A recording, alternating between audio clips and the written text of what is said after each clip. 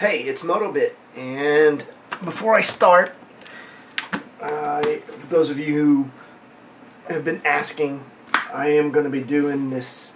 It's like a little, I guess, an artistic thing with reflective tape on this helmet. And thank you to you who know I'm talking about, or talking about this reflective tape, and kind of inspired doing a creative little thing on this helmet. So that is to come. As you can see, I already started it.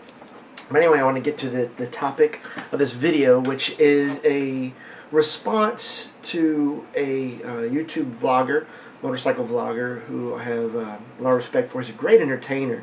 I haven't been subscribed to him as long as others, but I found his videos and found them to be very entertaining. Some of them even very educational.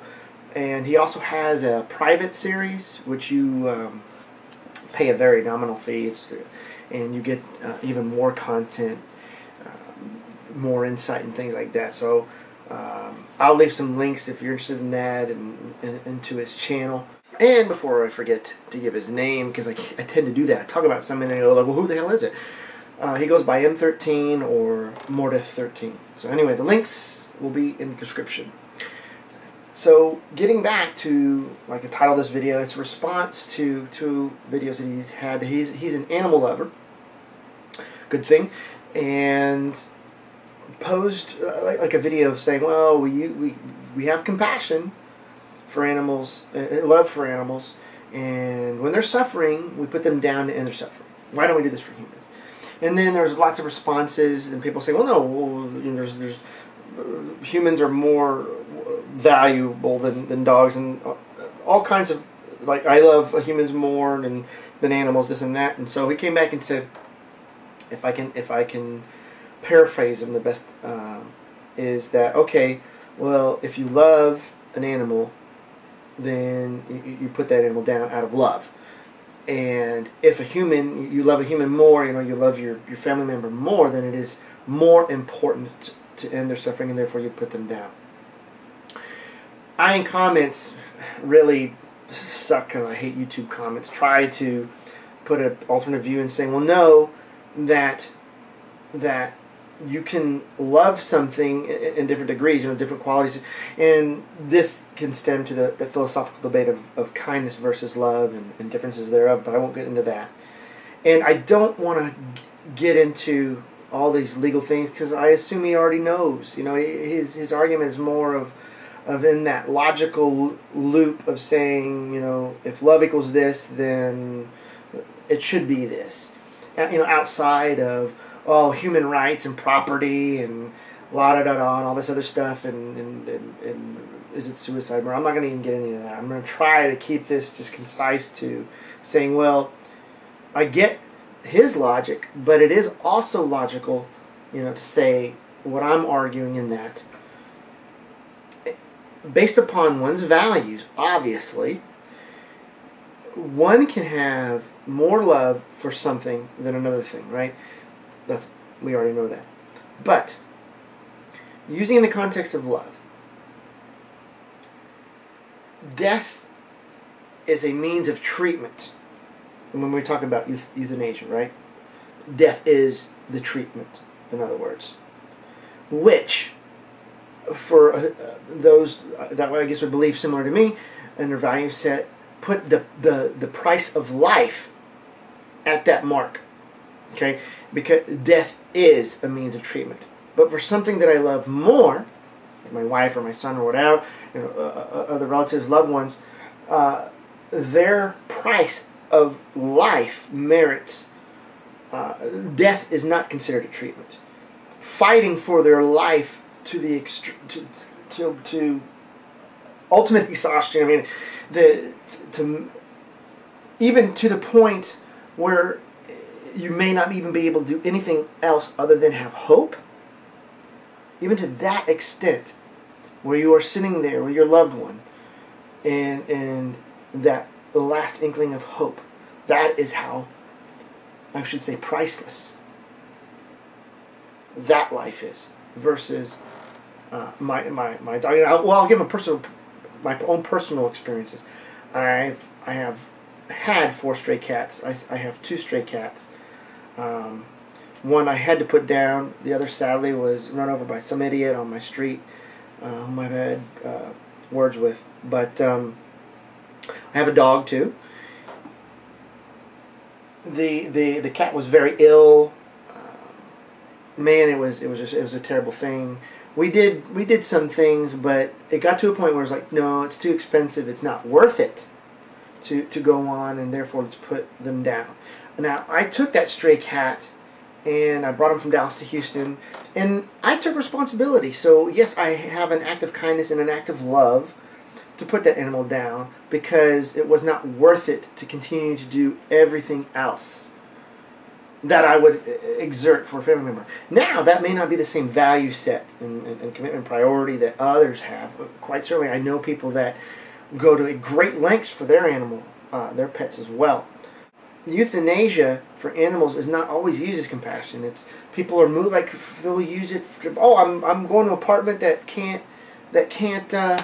won't take pets, and I can't. It's too much to find a home. I'm gonna put them down. That's not really a whole lot of love. You just really devalued the life of that animal. Now, M13 came back in a comment and says, well, look, third world countries, animals are just treated like crap. I know. Well, my wife is from Guatemala, and I visited Guatemala several times, and a lot of the times, animals there are just, a lot of them are treated like bugs, you know. And if you're a bug lover, then I'm sorry. Cockroaches, whatever. There's no connection whatsoever. They have no place in many of their lives, and some of them are beaten. It's like a peasant, you know. Get out, you know. You're nothing. It's just nothingness. So M13 is presenting and saying, okay, well, those that do love, then obviously put them down. So the absence of love equals this suffering. That's true. The absence of love can allow, by absence, suffering to continue. But love can also equate to enduring pain and suffering as well. And many, whether it's, let's say someone's not even terminally ill, we can, for a larger goal or something, we can endure a tremendous amount of pain and suffering to achieve something, which means that we've put a great deal of worth on that end object, obviously, right? So it goes back to saying, all right,